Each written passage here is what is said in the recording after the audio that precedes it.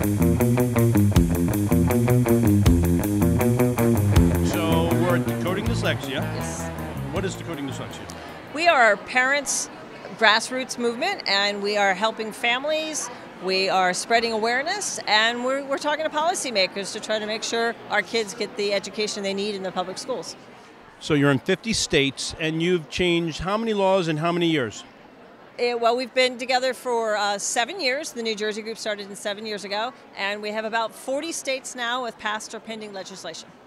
At this point, we have often special ed teachers and other educators and other people that aren't necessarily just parents of kids with dyslexia are all part realizing that we need to move things forward.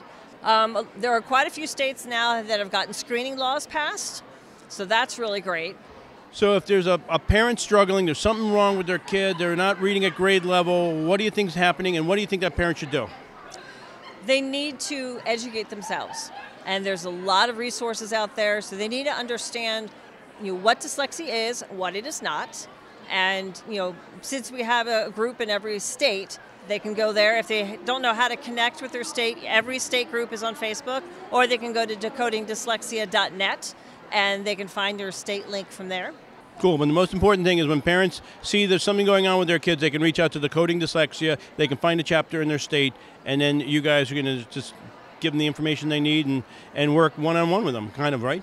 Exactly, and in the community on our Facebook pages, it is fabulous to see other parents chiming in to help other parents that are just making comments on the page. So we really have built a community where they help each other even outside of what we, the Decoding Dyslexia members, will have to interject. So that's the whole grassroots swell, and they're doing it on their own. You're awesome. Thank you very much. Thanks for all the hard work.